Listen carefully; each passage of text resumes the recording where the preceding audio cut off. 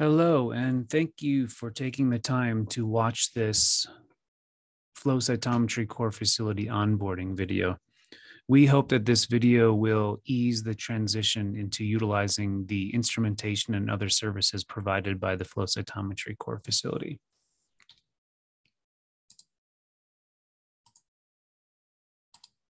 First of all, let's start off with the staff of who runs the facility. So I am James Marvin, the director of the Flow Core.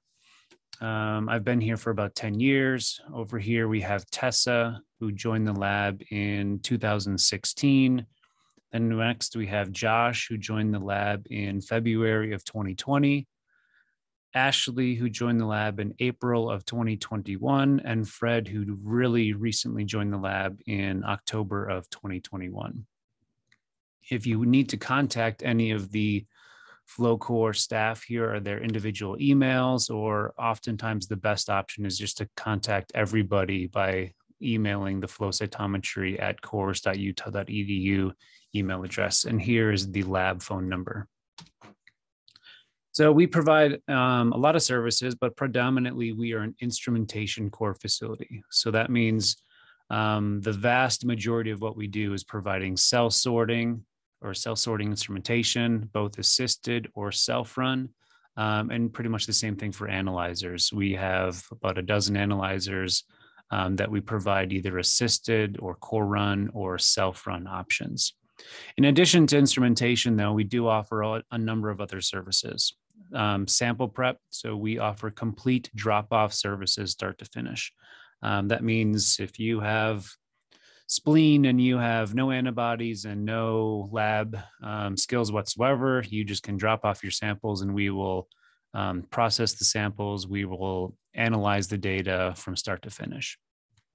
We offer data analysis services, consultation for panel design, all that kind of stuff is free. We offer a series of seminars and educational material. There's an email listserv that we manage.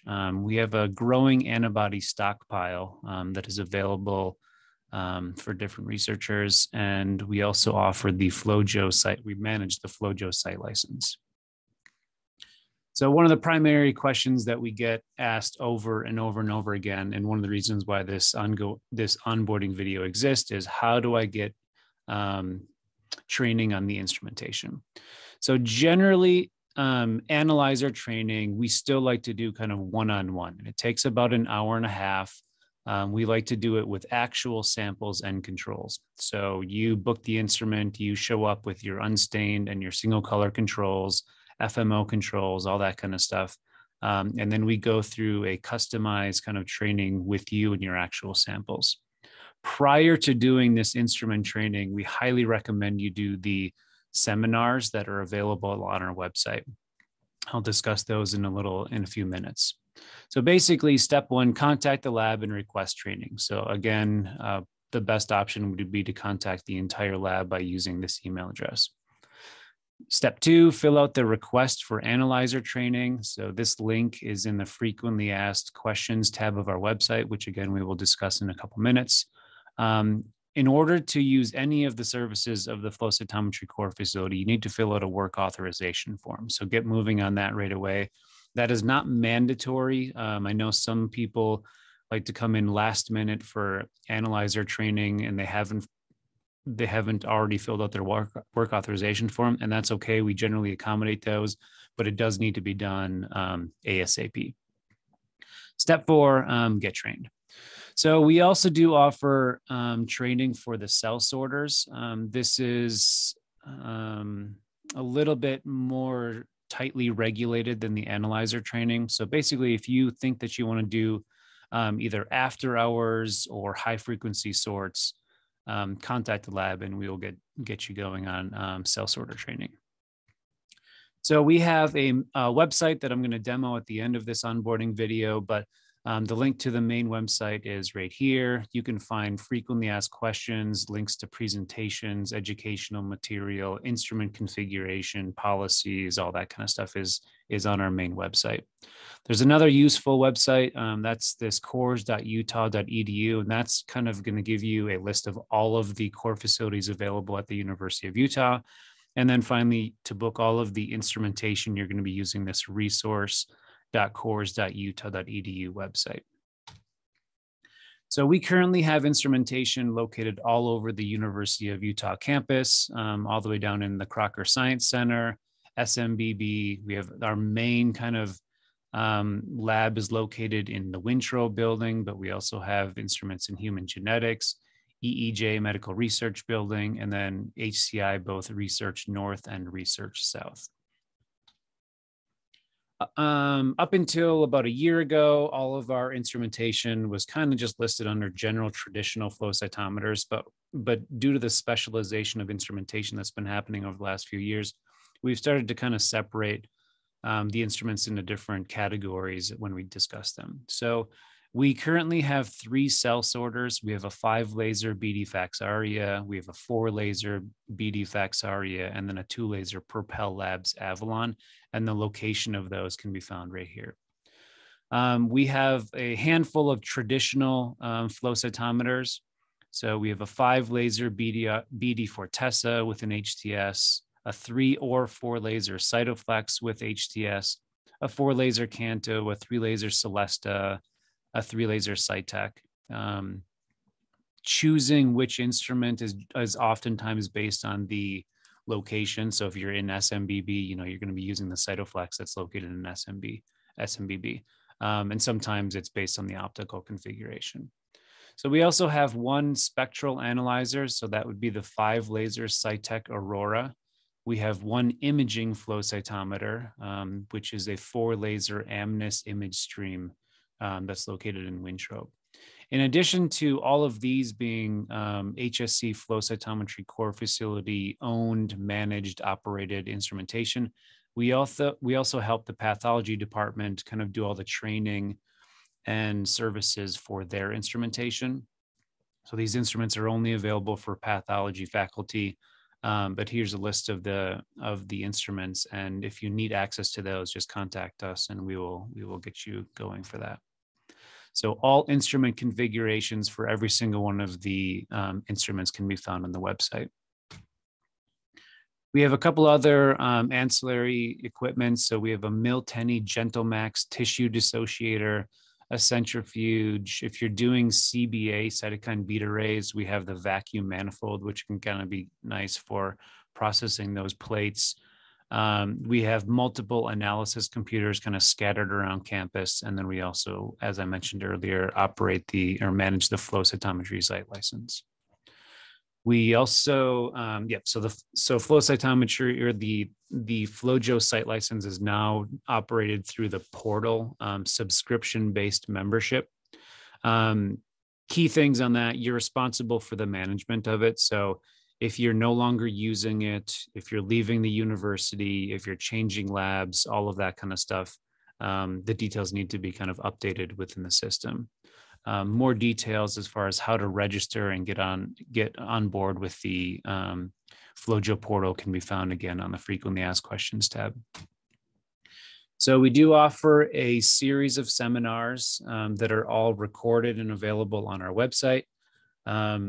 It's going to start basically with actually an Invitrogen video we highly recommend, but then it's going to go into the flow basics, which kind of goes over the instrumentation of flow cytometry. You're going to kind of start there, then you're going to move your way over to the data analysis presentation. And that kind of assumes, you now have an FCS file. How do you actually analyze that data? What are the do's and don'ts of data analysis? And then for a little bit more advanced topics, we have one seminar that kind of links the topics of sensitivity, voltages, and compensation. That seminar is a little bit more advanced material, so I would highly recommend you watch the flow basics and then data analysis before you move into this. And then finally, we just have a series of other random seminars based on spectral flow cytometry, basics of imaging cytometry, and more in the works. Lab safety. So first and foremost, if you're doing cell sorting, we highly, we require, although it's hard to kind of get people to actually do it, but we do have a risk assessment form that we would like everybody to be filling out. You can find that on the scheduler. It just allows the staff of the facility to be more acutely aware of what you are bringing into the lab, especially again with the cell sorters that inherently are going to be generating aerosols and have kind of an elevated biosafety risk. There's also links to some BSL-2 classes. We have spill kits available. Generally, all of our lab space is BSL-2, or in the case of some of the cell sorters, BSL-2 plus. So all the appropriate PPE should be worn. Freshly prepared bleach, ethanol, and water bottles can be found at each instrument. And there's biohazard and sharp spins kind of scattered throughout all of the flow lab. Policies, I'm not going to go into every single one of our little policies, but you can read them, and you should be reading them. They're all fun on the website. Honestly, most of these are for covering our bases when we have very rare problematic circumstances. Most of our policies are pretty straightforward. They're well worth a read. But yeah, most of them are just, for problematic circumstances. So in summary, when in doubt, contact the Flow Lab for consultation. And now we're going to just bump out to do a quick little demo of the website, which is where you can find a lot of the information that are commonly sent in email questions to us.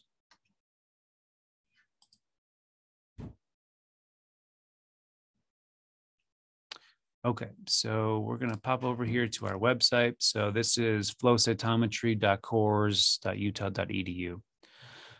The first tab here is your home tab. That's basically our blog.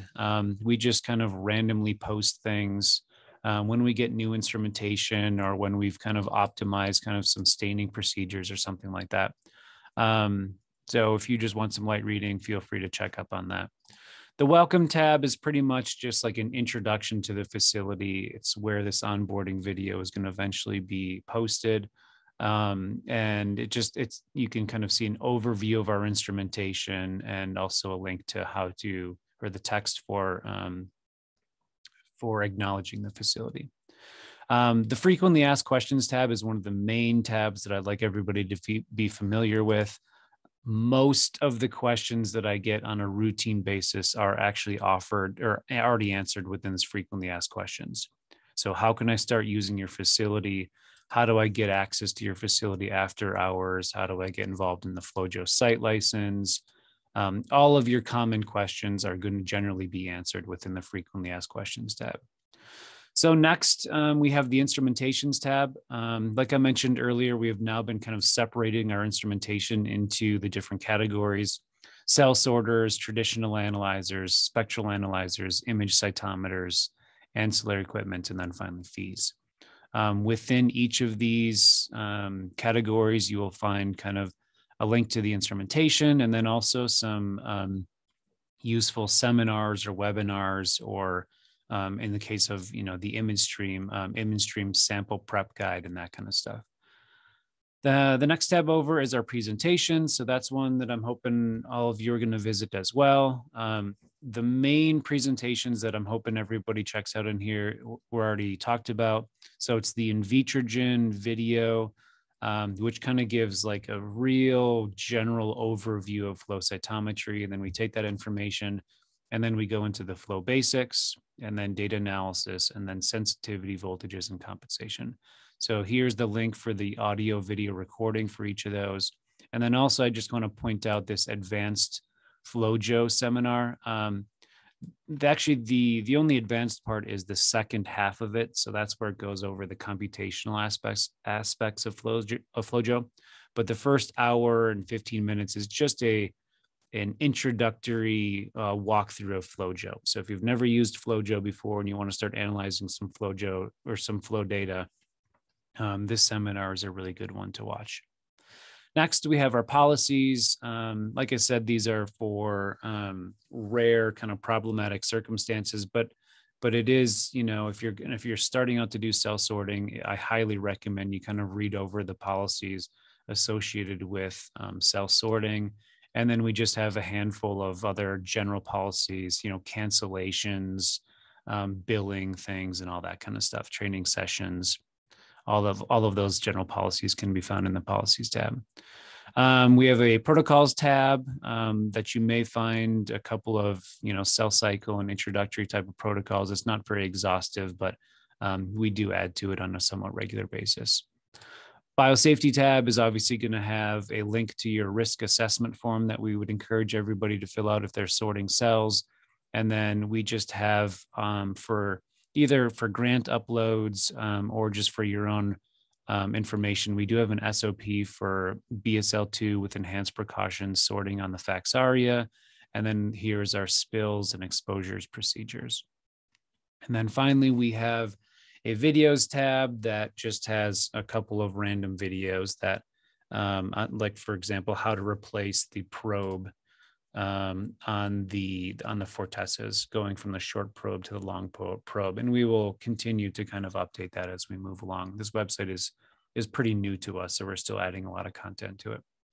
So that's about all I have for today. Thank you for taking the time again to watch this onboarding video. I hope that if it didn't answer your questions directly, at least kind of it points you into the direction where your answers will be found.